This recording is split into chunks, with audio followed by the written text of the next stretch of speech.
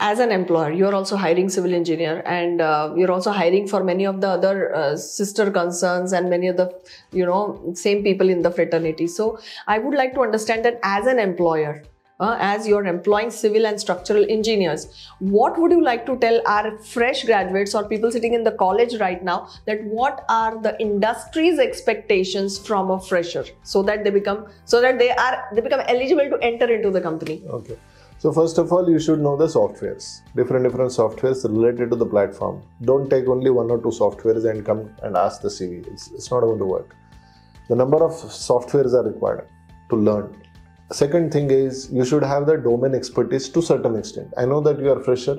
I'm not expecting that you should be like a James Bond in that particular industry.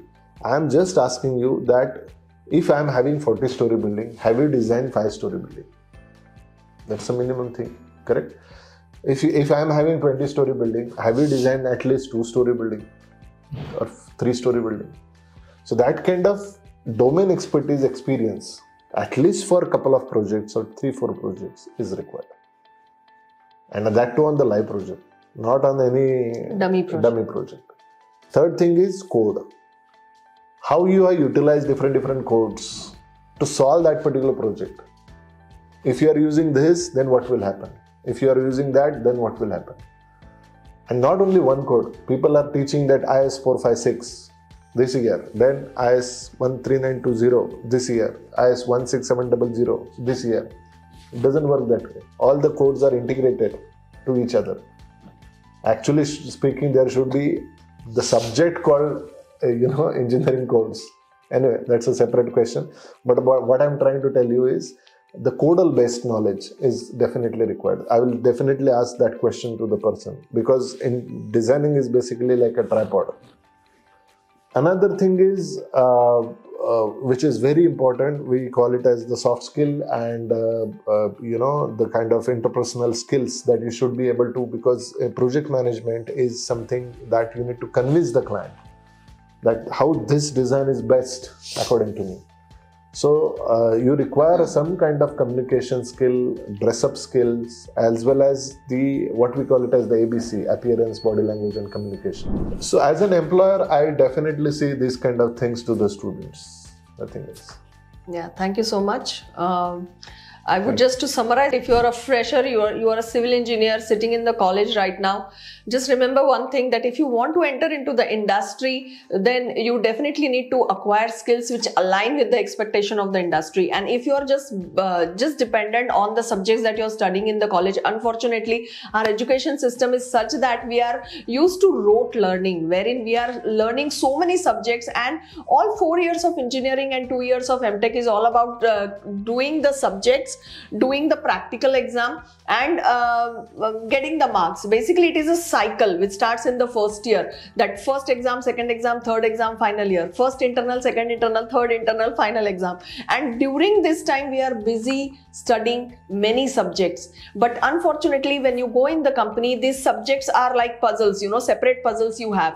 Until and unless you know that how to join this everything together in order to get an output for the industry, you will not become eligible to get into any of the companies, no matter what percentage you have. So please remember, your percentage will definitely play important role till certain level.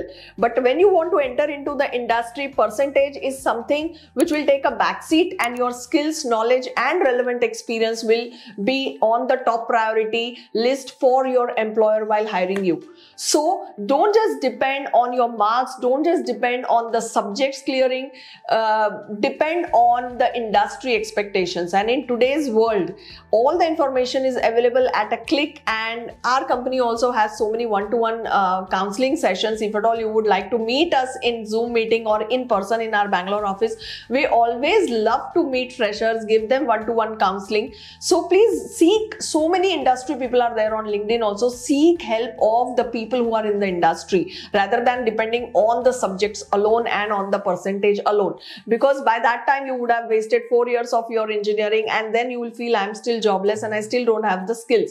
So the whole crux of the thing is, you need a lot of on-the-job internships. You need to be in touch with the industry people in order to always keep yourself updated about the expectation of the industry. And please remember, learning only software AutoCAD, Stat Pro, eTabs or Revit, only softwares will not help, because finally you should know how to use the tools and technologies in order to drive the project from start to end.